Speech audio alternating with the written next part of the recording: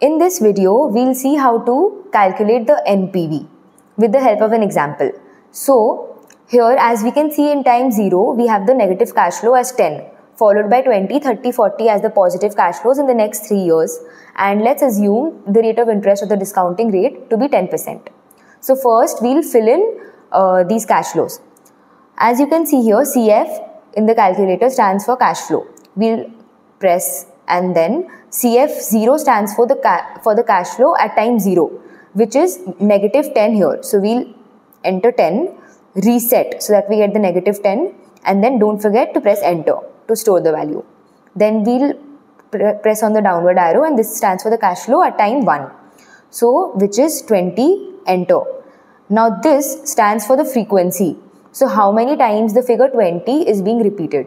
In our example, we only have it once, but I'll explain the frequency function better in the next example. So let the frequency be 1. Then we have 30, enter, again the frequency is 1. Then the last cash flow 40, enter, and the frequency is 1.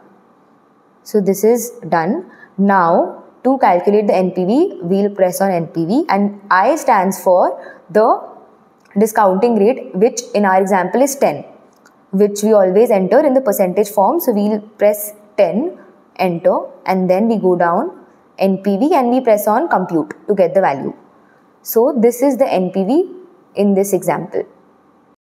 Now we'll take another example of NPV to understand better.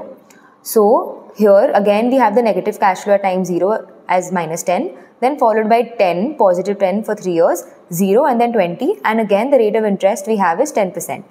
So we click on CF, first cash flow at time 0, 10, and reset to get the negative value, and don't forget to press enter. Then the first cash flow, or the first at time 1 is 10.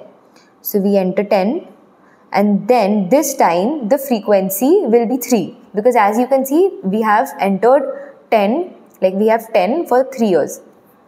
3, enter. So this saves time so that you don't have to enter 10 again and again. Then we go down, and the next cash flow we have is cash flow number 2. This was 0, 1, and this is 2. 0, enter, and this we have only 1, so the frequency will be 1, and then the third cash flow that we have is 20.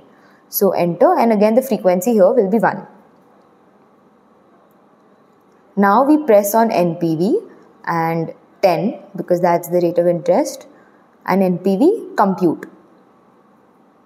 So we get the NPV.